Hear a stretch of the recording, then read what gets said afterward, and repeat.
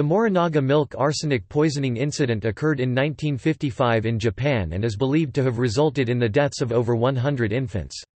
The incident occurred when arsenic was inadvertently added to dried milk via an industrial grade of monosodium phosphate additive.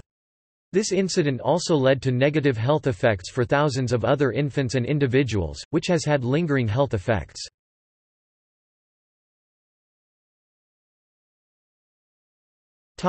Events. From June 1955, certain infants in western Japan came down with a strange sickness that was characterized by diarrhea or constipation, vomiting, a swollen abdomen, and a darkening of skin color. All of the infants shared the same characteristic: they were bottle-fed powdered milk, which was eventually discovered to be the Morinaga milk brand. News coverage of the rash of infants suffering and dying from the illness did not initially mention Morinaga milk, and one news reporter claimed that they were discreetly told to stop feeding their infant Morinaga milk brand powdered milk after the child fell ill. The company was not named until August of that year.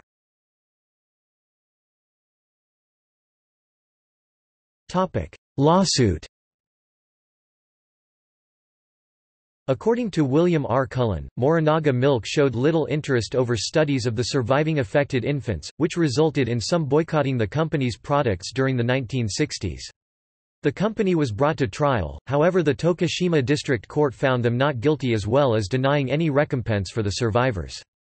This decision was subjected to a review by an appellate court in Takamatsu High Court, which resulted in the not guilty verdict being reversed on March 31, 1966. After a rejected final appeal 3 years later, the Tokushima District Court found the Morinaga Milk's head of factory production guilty and sentenced him to 3 years in jail.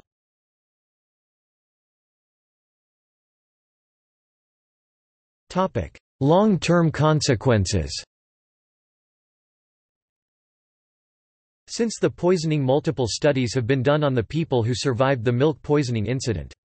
Many have reported that they still suffered chronic health problems, and studies have also reported substantially higher rates of sensory deficits and mental retardation in adolescent survivors of the Morinaga poisonings.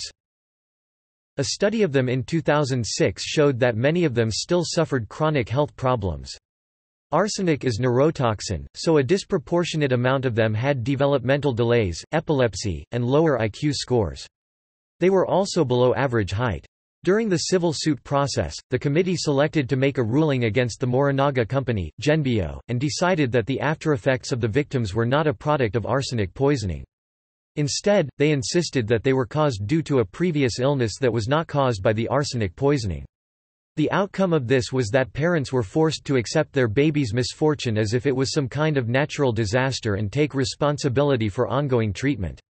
The committee intentionally tricked the public into believing that the aftereffects were the result of an unfortunate natural disaster rather than a perpetrated crime. In April 1974, the Hikari Foundation was established in order to help the Morinaga poisoning victims.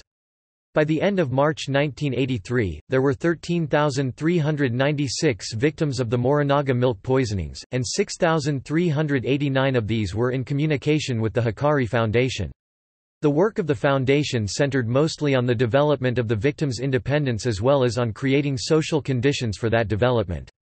The members of the foundation were mostly parents that had been involved with the Protection Association.